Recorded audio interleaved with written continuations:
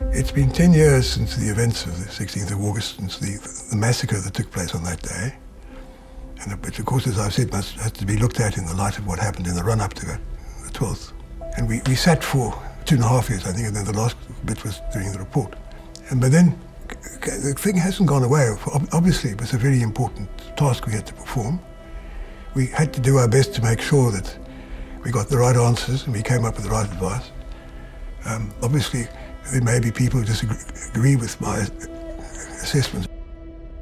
Two main issues that come back to me as I look back over the 10 years. The one was the fact that we never got the answer to why Thursday.